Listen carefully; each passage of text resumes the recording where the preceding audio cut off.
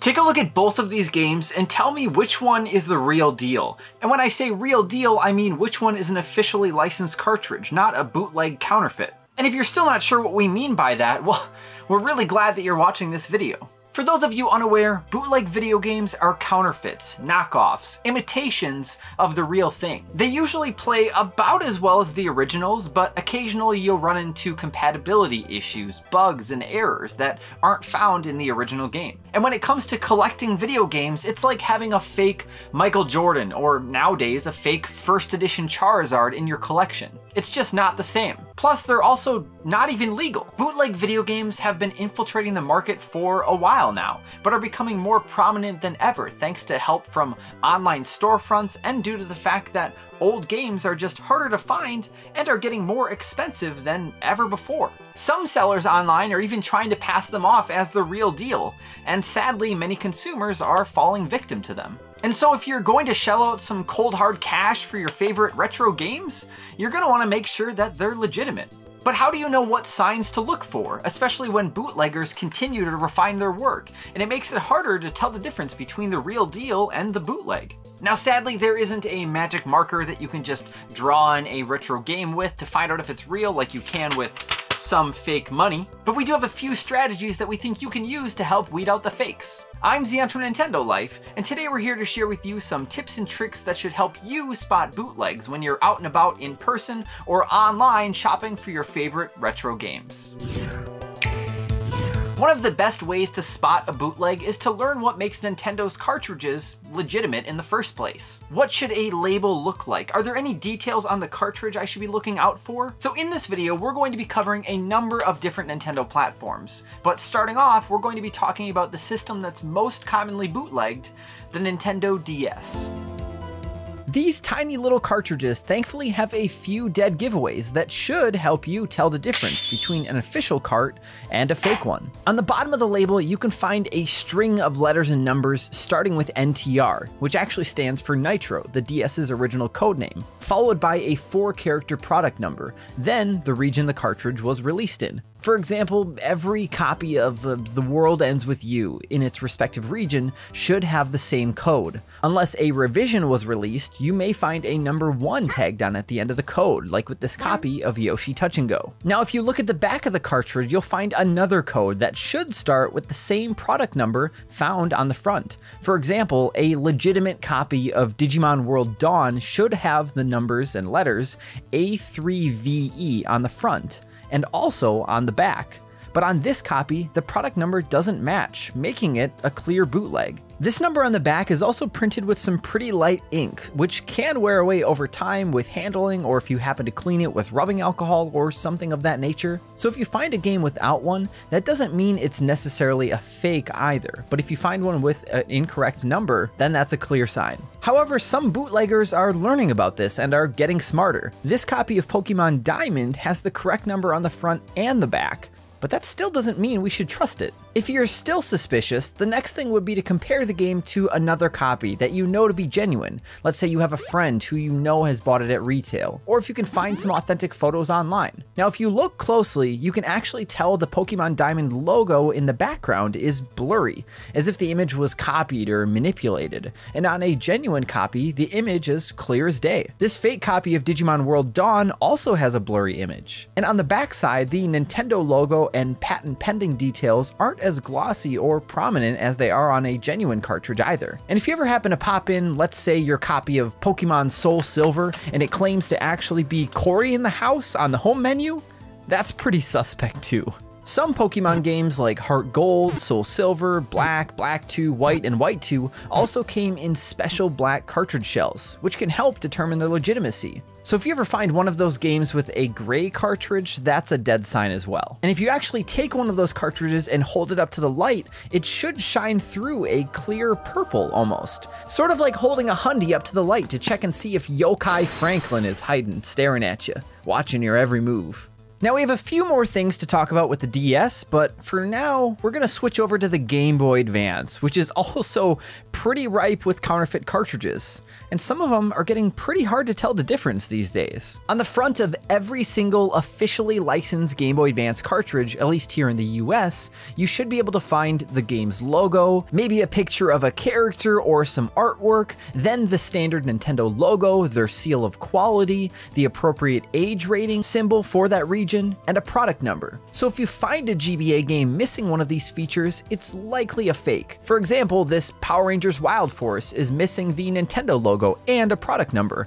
Mario Kart has no ESRB rating whatsoever. And if we take a closer look, the Nintendo official seal of quality actually says original seal of quality. That is not correct. And then if we take a look at this copy of Super Monkey Ball Jr. and we compare it side by side to a real copy, well, this is just a bad batch of bananas I don't want anything to do with. Each and every authentic GBA game also has a number stamped into it, which can be hard to spot at a glance, but if you catch the cartridge in the right light, it'll appear nicely. Take these copies of Pokemon Fire Red. The real version actually has 2 sets of characters stamped on the right side, where the fake doesn't have any. And aside from that, this is a pretty convincing fake. The label doesn't shine as well as the real deal, the placement of the swirls in the background aren't the same, and it's pretty worn out up top, but to the naked eye, it's disgustingly close. Now the best way to tell a fake in most cases, which we couldn't really do on DS, but we can on Game Boy Advance, is to look at its board. By using a small tri-wing screwdriver, we can open up the back of the cartridge and compare the details of the board to photos of a proven legitimate copy. On the right is a real copy of Mario Kart Super Circuit, and on the left is a fake. That big yellow thing there is also a battery, which holds your save data intact. But not every Game Boy Advance game uses one. Most of the Pokemon games do, but surprisingly Fire Red and Leaf Green don't. They use flash memory. So the fact that this copy of Mario Kart has a battery in it is a dead giveaway that this is not legit. Plus, if we flip over the board, we can see a numbered sticker and E4 inked into the back. Official Game Boy Advance boards are not supposed to have those. You can also tell a fake board on a copy of Pokemon Fire Red or Leaf Green just by looking at the back of its board as well, without even taking off the shell. Both of these games should have 4 golden rectangles etched into the board on the left side, but both of these bootlegs we have are missing them and instead are littered with a slew of bright gold circles, which is an instant sign of a fake. Now, of course, everyone wishes they never stepped on their original Pokemon game boxes or let their parents throw them out, and since so little of them were left in good shape because of this, video game boxes and manuals can be just as expensive or more than the games themselves and are also getting reproduced like wildfire. From the front, it may be a little hard to tell which of these copies of Final Fantasy IV is fake, but one look at the back should give it away if you make the comparison. But of course, to the untrained eye, you may be none the wiser. And funny enough, the screenshots used on the fake box aren't even from the Game Boy Advance version of the game. The box is way more glossy too, as the original box has a matte finish, and the cartridge features an entirely different looking label than on the real thing. There are so many things going wrong with this fake copy, so if you're ever at a store or purchasing a game online and it happens to be complete in box, it's always worth taking a look at the inside too to see if everything matches up. And while we're on the topic of boxes, take a look at this fake copy of Mario Party DS. The cover had the contrast dial turned up to 11, 12 maybe even. The spine is wrong, the back is wrong, the cartridge looks terrible, and the manual features the entire IGN review of the game, accompanied by artwork from Super Mario Sunshine. I can't make this up. How does this happen? Now, as far as original Game Boy and Game Boy Color games go, you can take a lot of the same information about Game Boy Advance games and utilize it for them too. This copy of Pokemon Gold may trick your grandparents, but it's not fooling any of us at this point. It's like a mashup of the North American and Japanese cartridge styles. And if the label itself isn't enough to throw you off, each Game Boy game should say Nintendo Game Boy at the top in the place where you're supposed to put your thumb when you pull the cartridge out. But this bootleg one actually just says Game Boy, and the cartridge isn't even gold. What gives? Super Nintendo games also have their fair share of bootlegs floating around too, especially as they continue to get more valuable. This copy of Contra 3 has so many problems. The product code should have a CA in the middle of it, not ARM. The purple triangle is in the wrong place, the image is extremely blurry, and the label is unnecessarily glossy. The logo on the spine is cut off, and there isn't even a safety label on the backside. And there's supposed to be a Nintendo logo pressed into the backside of the cartridge's plastic as well. Another tell sign of a fake is the fact that every single Super Nintendo cartridge should have metal security bit screws on the front, keeping the game shut and secure. If you ever find one with plastic-like screws, that's a definite sign. The plastic screws aren't even real, and you can actually just pop open the cartridge with your hands. Now, when buying a more expensive game, like, for example, Earthbound, Hagane, Evo, or just something you suspect, it's usually a good idea to ask the seller if they verified if this is authentic, or to let you open the cartridge to verify the board is genuine. If you're buying from a store you genuinely trust, you shouldn't have to worry, but we've seen a few repros in brick and mortar shops before, so it doesn't hurt to be safe. All Super Nintendo boards should say Nintendo and the year that they were made somewhere on the board, and they should also feature a serial code. Now, this code can appear on multiple completely different Super Nintendo games, but you can then take this code, search it on the SNES Central database, and you can find out if the game you're buying was ever produced officially with that type of board. If not, you may actually have a good old bait and switch on your hands, where someone took an expensive rare game board and swapped it with John Madden football. In my experiences working at a retail game shop for nearly a decade, this almost never happens. It was more likely to happen when video game rental stores were a thing, and Jimmy thought it'd be a good idea to pull a fast one on his local Family Video by swapping his copy of Super Mario World with Final Fantasy II because he wasn't ready to say goodbye to Cecil, Rydia, and Rosa just yet. And even so, most people back then didn't have access to security bit screwdrivers either, so it's a very unlikely thing, but good to keep an eye out for. Over the years, NES and more recently N64 games have also fallen victim to bootleggers. Now, unfortunately, we don't have our hands on an example of either of those to show off, but if we take a simple browse through sites like eBay, they're pretty easy to find. Sellers often label them as brand new, and sometimes will note that their copies are in fact reproduction carts. But not all sellers are created equally.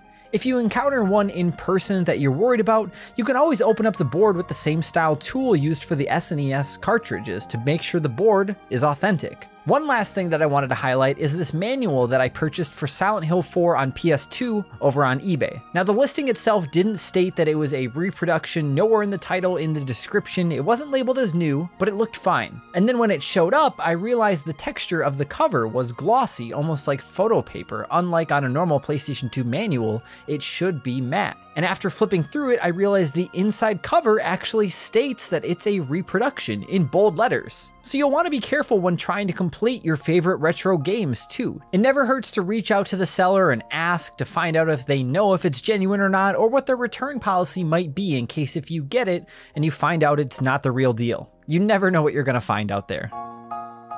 Now, even though we've given you all of the tips we can, if you don't have one, we think your next step should be to buy a security bit tool set. Because you never know, some game stores for some reason might just not have one on hand. If you're buying a game from someone on Facebook or on eBay, you're not going to have a store to fall back on to have one. So it's good for you to have a set like that. You should be able to find a set fairly easily online, or you can purchase the Bootleg Buddy set from Pink Gorilla Games. We'll leave a link in the description down below if you want to pick up one of those for yourself. It's not a bad way to spend $20, and it could save you a lot later. It includes a tri-wing screwdriver, a 3.8 and a 4.5 game bit screwdriver for Nintendo games, but also consoles, and then a dual miniature flathead and Phillips screwdriver. But the set also includes a few reference cards that can help you identify a fake game on the fly. So now that we've given you every detail we can possibly think of about bootleg games, it's time to recap. First things first, when you find a game that you're suspicious of, it doesn't hurt to try and compare the game to a picture of a real legitimate cartridge you find online, or reach out to a community like on Facebook or on Reddit, or a friend that you know that might also own the game. Step number 2 is to ask to take a look at the board inside of the cartridge, or ask if the person that owns the game has inspected it. And remember, you never want to come off as rude, so always remember to be kind. And don't do this on every single game you're buying. If you're buying 20 games from a store and some of them are $5 and maybe one of them is $50 or $100 or something, you know, maybe do it on the games that are more important. But if you're ever suspicious of something, don't be afraid to ask. Step number 3 is if you're buying something online or in store, ask about their return policy. And if you happen to take it home and you find out it's a bootleg, what do you do then? If you happen to bring up these questions, the store employee, if they have time, they might be willing to test it on the spot there for you if they have a system hooked up. Obviously, from store to store, that's not always going to work. Employees aren't always going to have time to go above and beyond like that. But if they're a good store and they can help you, they definitely will. And step number 4 is to just do your research, be smart, and remember that we're all doing this just to have fun. And at the end of the day, that's exactly what this is all about, is just having fun. Now, thankfully, some systems like the Virtual Boy, the 3DS, and the GameCube are all pretty free of bootlegs at the moment, but that could change at any minute. Reproduction cartridges are becoming a bigger problem as time goes on, and bootleggers are continuing to get closer to the real deal every single day, I swear. Hopefully, sites like eBay start to crack down on people selling reproduction cartridges, but until that day potentially comes, we'll just have to make sure that we stay informed, continue to educate each other on the differences between bootlegs and the real deal. Feel free to let us know in the comments down below if you learned something new today, and let us know if there's any tips or tricks that you think we didn't cover in this video that could help someone else in the future. Like I said before, I worked at a retro game shop for 7 years. I also worked at GameStop for 3, so I've seen a lot of bootlegs come in and out of the store, and so it brings me great joy to actually be able to share all of this knowledge that I've learned over the years with you. I also want to give a shout out to my friend Gregg, who owns a store out in Green Bay, Wisconsin called Game Trade. If you're ever in the area, go check it out. It's an amazing place. He actually took a look at my script just to make sure that I was covering all of my bases that I at least could with the cartridges that I had, and that I wasn't incorrect or, you know, missing any details. And of course, Greg and I are just humans. We could have missed something still, but thank you so much for checking it out. It means a lot, and his store is, seriously, it's amazing. If you're ever in the area, go check it out. And as always, if you enjoyed this video and you want to see more content like this, then why don't you go ahead and put that subscribe button underneath a microscope, compare it to another subscribe button, and make sure you're actually subscribed, because if not, you're not going to be informed about our new videos, and you don't want that, do you? Thank you all so much for watching. I'm Zion from Nintendo Life. Stay safe out there, and we will see you next time.